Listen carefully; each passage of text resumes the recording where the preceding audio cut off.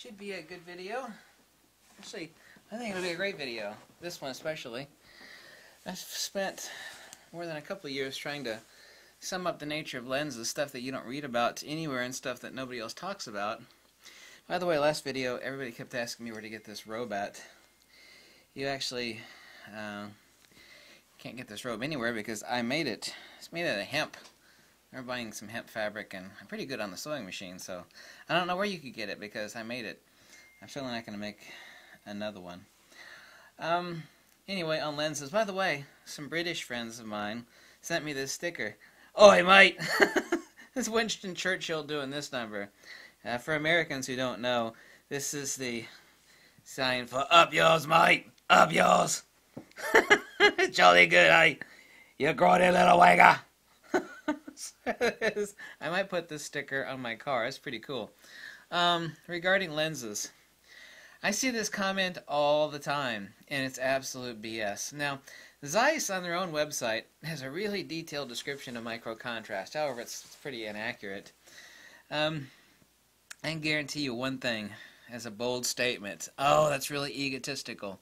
There's not another single person on this earth that has tested thousands of lenses, owns nearly 500, is an expert on field theory, studied field theory a la Tesla, Faraday, Steinmetz, Heaviside, James Clerk Maxwell, on down the line, and is also a ham radio operator. Because here's the trick question for you. What's the difference between radio waves? I'm going to grab a radio over here. This is a shortwave / AM/FM radio. What's the difference between radio waves and light waves? You know, the light waves, those are... Of course, a wave is not what a thing is, by the way. A wave is what something does, but that's a matter for another discussion that I've made. What's the difference between radio waves and light waves? The answer is there's absolutely no difference. I see all these crazy comments all the time, and I've seen so many of them actually get pissed. And, of course, it's just common ignorance. There's no such thing... I'm going to read a comment here. There's no such thing as 3D pop. It's not a scientific term that describes the interaction of aperture, focal length, and sensor size and subject. It has nothing to do with that. It has to do with lenses. This video is called, I'm going to appropriately name this video, and it's going to seem absurdly stupid for the title of the video. What is a lens? Should be what the hell is a lens, but then people would be pissed if I actually said that for the title. What is a lens? You know, it's kind of amazing that most things in life that we think are so obvious, it's like, what's a car? It's like, well, everybody knows what a car is. I got 3 cars. We don't know the answer to the most fundamental things that we take for granted. Do you think you know what a lens is? Well, yeah, it's a piece of metal with the focusing elements and glass. You don't actually know what a lens is. Is this really important for your photography? No, but it's kind of interesting to know. So is this sort of a trivia video? Like, oh, isn't that interesting? It's actually important, believe it or not, especially when it comes to proper lens selection. Specifically primes, because there are bad primes out there, most of which are really old and crummy, especially wide angles. What's the difference between what is a lens? It's nothing other than an antenna. I don't know if you know much about radio waves, but this is an extremely inefficient antenna. There's a reason why ham radio operators, I don't know if you've ever seen a ham radio operator's house, they'll have a gigantic antenna in the backyard, and an obnoxiously huge, a bombastically huge antenna. It's like, why would somebody need that? Why would somebody... Here's a trick question for you. I know you've all seen a ham radio antenna in someone's backyard. It's like, dude, you probably thought it was a TV antenna. Now it was a ham radio antenna. It was, why does someone have this 30-foot wide, 40-foot long, some of them are Yagis, some of them are mixed dipoles and tricones. I've got a couple in my backyard. Why would somebody have those obnoxiously huge antennas in their backyard? It's called gain, signal-to-noise ratio. Why do you think a low element count prime lens like this old 105mm, this is just one example, 5 element count, 105mm f1.8, renders so magically? And if you render it in black and white, you go into Lightroom or Photoshop and drop it in as black and white, it's like, wow, I've never seen a black and white image pop like that.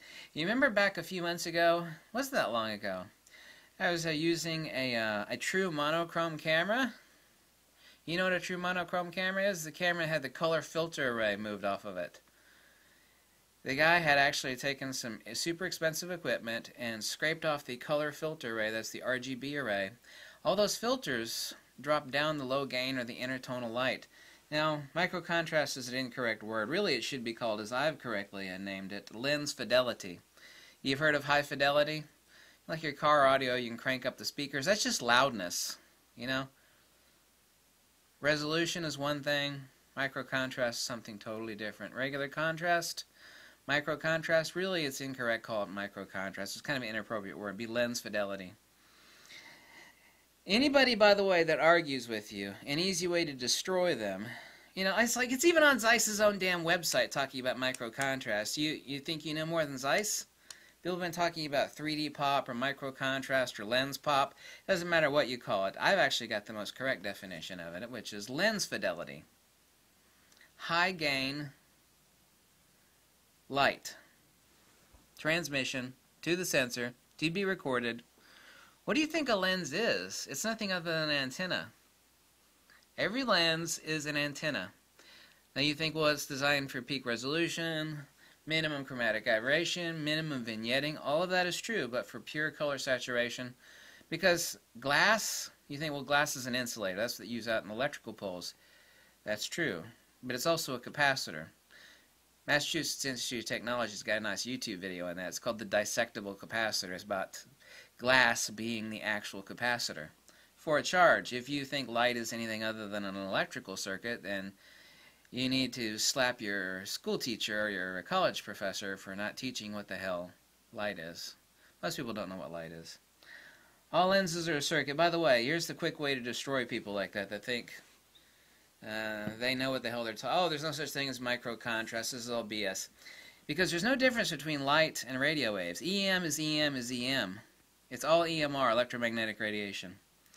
Specifically, it's a coaxial circuit and longitudinal pulse perturbations dielectric, but that's a bit too complicated for most people. Next time some idiot tells you 3D pop or microcontrast doesn't exist, then tell them, oh, then poor cell phone service when you're inside of a building that's heavily shielded with concrete. You ever been in a building or the basement of a building and you got no bars on your cell phone? Yeah. You and that cell phone in your hand would be like the sensor. You got low gain signal. What do you think that is? What do you think is happening? It's called signal attenuation. When you have, and of course all lenses are trade-off by design. When you have a high element count zoom lens, it's like, well, zooms are handy. That is by their definition what they are. They're handy. But they are far, far less. Why the hell would anybody buy a damn prime lens anyway? Why would I buy a nice prime lens? I could buy a zoom lens that covers it all. I've heard that before. And that's just another idiot that doesn't know the advantages of a really, really, really good prime lens. It's like, why would you buy a prime lens instead? I could ask 1,000 hardcore professional photographers, say, quick, tell me the technical reason, and they won't give an answer. Well, actually, they will. Quick, tell me the technical reason why a prime is better than a zoom lens at the same focal. They'll say, well, everybody knows what prime lens is better. I said, that's not the damn answer. That's exactly what everyone will say. I mean, hardcore people make their bread and butter, famous photographers, and they don't need to know this to do their skills or their job. Thank God I know it. That's why I make some of these videos. Just ask a professional, say, why the hell is a prime lens better at the same focal than a zoom lens? A really awesome zoom and a really awesome prime at the same.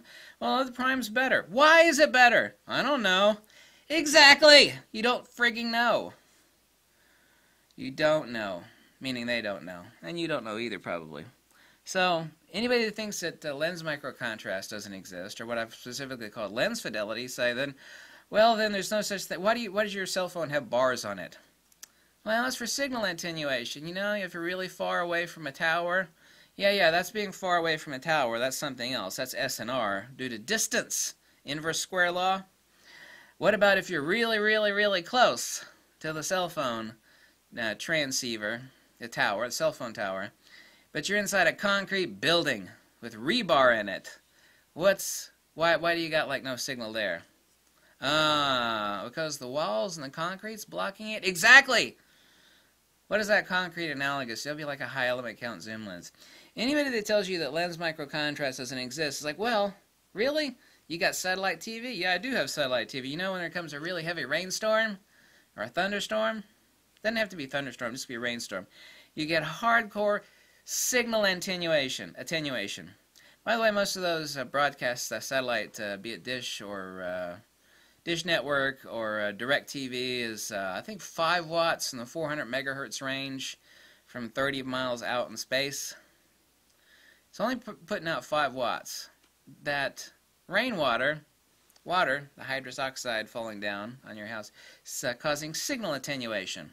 It's like, so why does your satellite TV drop out during a heavy rainstorm? Well, because of the rain.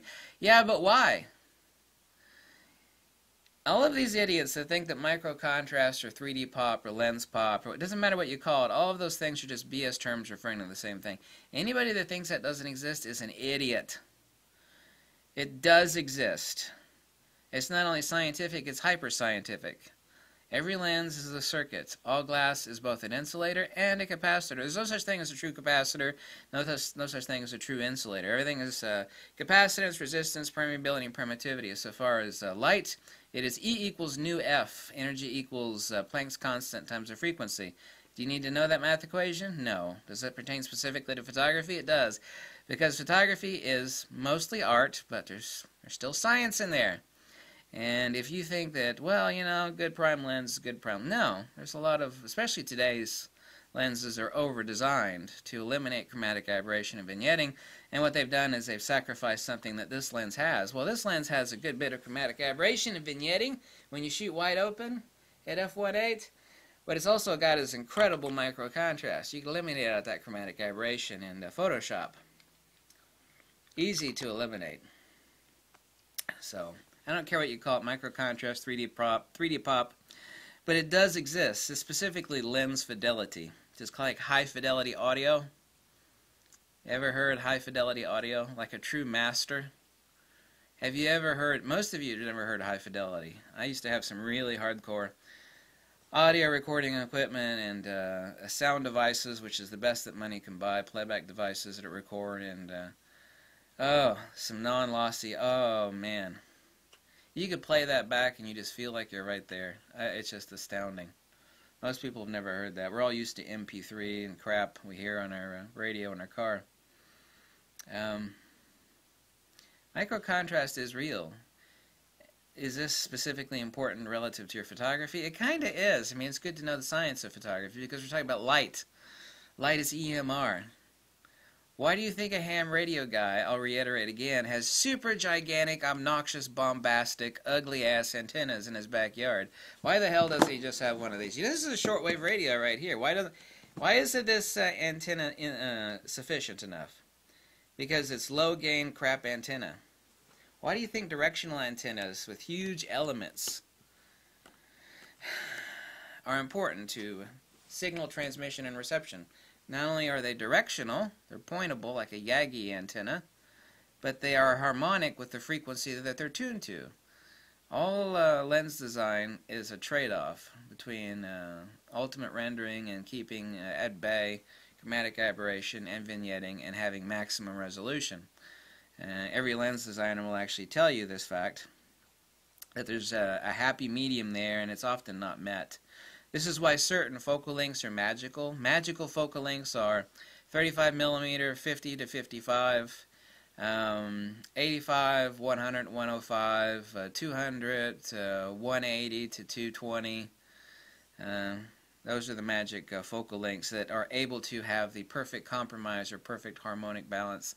Excuse me, between image fidelity or ultimate SNR transmission to your sensor and keeping at bay enough chromatic aberration and vignetting and high resolution to make an all-around wonderful lens. But microcontrast does exist, and this is more of a nerdy video, but it is a nerdy video. But you don't know, and neither do these people that talk about lenses know what the hell a lens even is. It's a frigging antenna. I mean, what the hell do they think light is? They actually think, and if you got to think about it, you should think about this. What the hell is the difference between a lens and a radio antenna? And the answer is absolutely not one single GD damn thing. Not a single thing. There's no difference in there. Both of these are optimized, or hopefully optimized. In this case, it's for convenience since it's small, crappy, and collapsible. This is not an optimal antenna. Both of these are specifically optimized for maximum SNR and transmission of the tuned frequency. In case lenses, like these have to tune multiple frequencies between shortwave AM and FM, of which this lens is inefficient, and all lenses are also inefficient because they have to tune between the entire spectrum of visible light. Red-in light has lower capacitance by a rate of 1 to 1.7, I believe, over that of high frequency, high capacitance light towards the blue end of the spectrum, to the green and the blue end. This is also the reason why sunlight is attenuated of its blue and green frequencies when it's on the sunrise and sunset.